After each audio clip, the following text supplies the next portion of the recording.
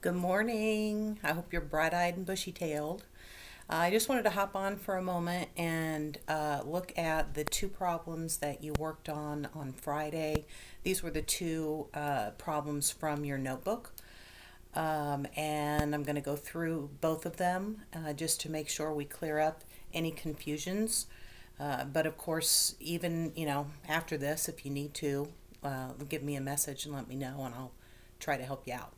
Okay, so I've got the first one up on the board already, so we're going to tackle that one. We have carbon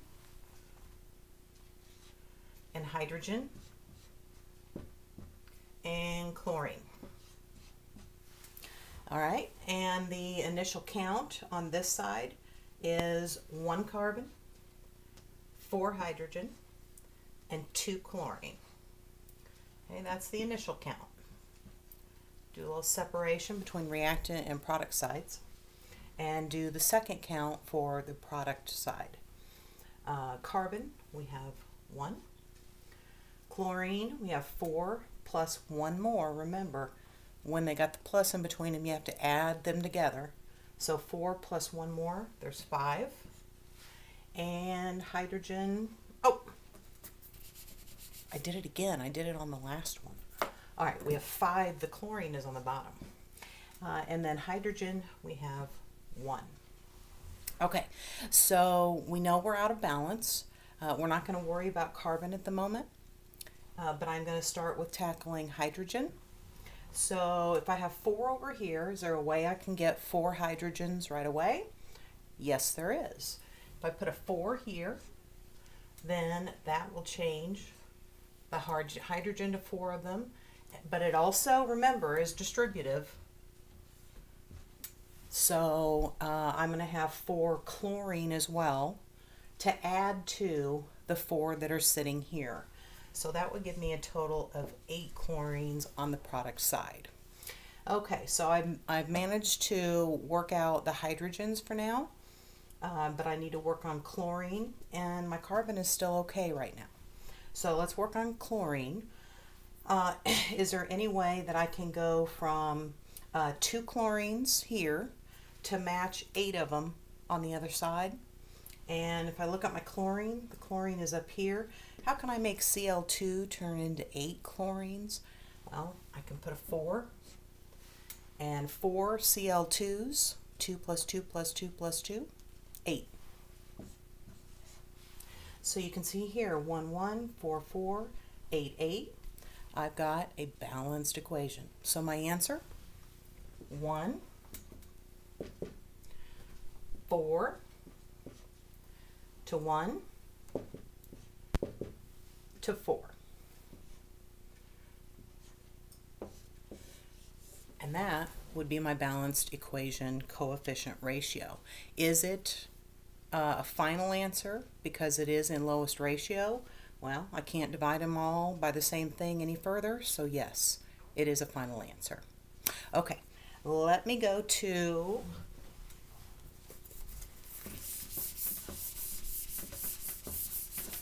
the second one.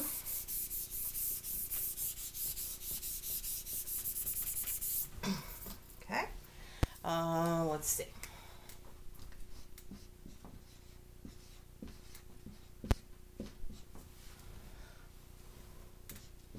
Remember, I'm putting a little bit of distance there, so I have some room to mess with the coefficients.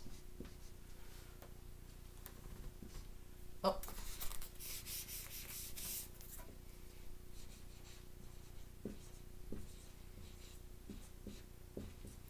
And hydrochloric acid. Okay, so there's my equation. I'm going to do my initial count. I have hydrogen, sulfur, oxygen, sodium, and chlorine.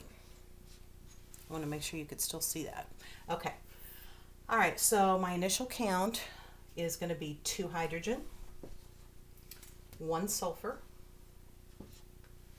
oxygen's 4. Okay, none of these are over here, so I didn't need to worry about adding. So now I go to sodium and I go to chlorine. Okay, so that's my initial reactant count.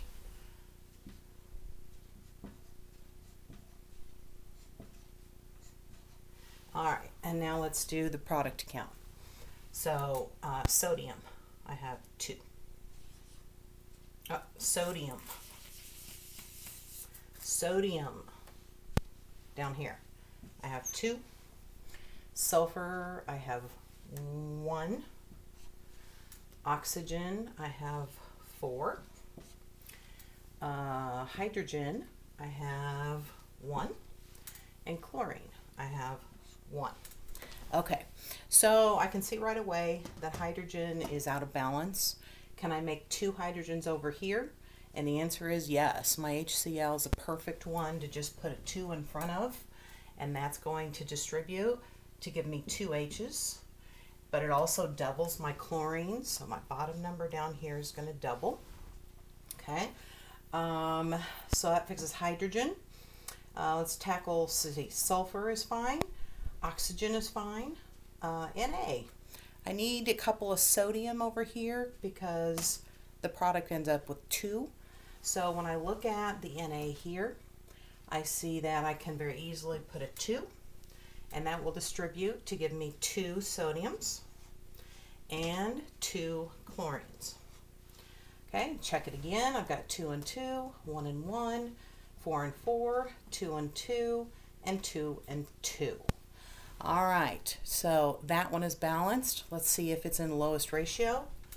I have 1 to 2 to 1 to 2. And yes, can't divide all of them by the same number to go any lower, so we're good to go. All right, so those were the 2 answers and how you should have worked them out. Remember this.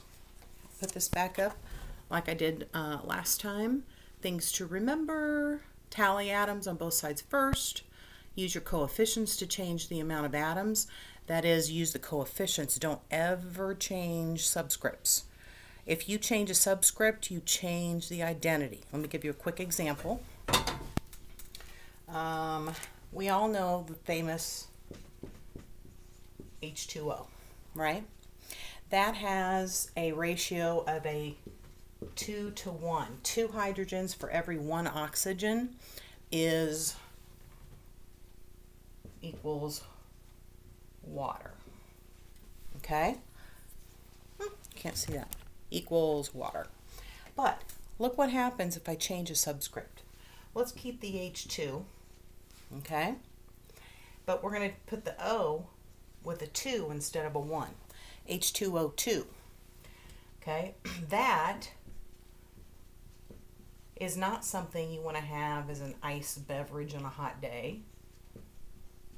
You could end up in the hospital. That's called hydrogen peroxide. Okay, so changing a subscript is not going to work. If you need 2 oxygens from a water molecule, you're going to have to double the water molecule to make that happen. Okay, so just wanted to reiterate that. Only change coefficient numbers. Go back to the list here again. And I get it, yeah. Change the tally as you go. You may have to change a coefficient more than once. We didn't have to on these 2, but it happens a lot. So don't get discouraged if you start out with one coefficient number and you end up, saying, well, that's not going to work, and you have to change it again. And last step, make sure that ratio of the coefficients is in the lowest ratio before you give me a final answer. Okay. All right, so I hope this helps, and look for the assignment that deals with more balancing today, and we'll see where you land on this one and go from there. Okay, have a good day.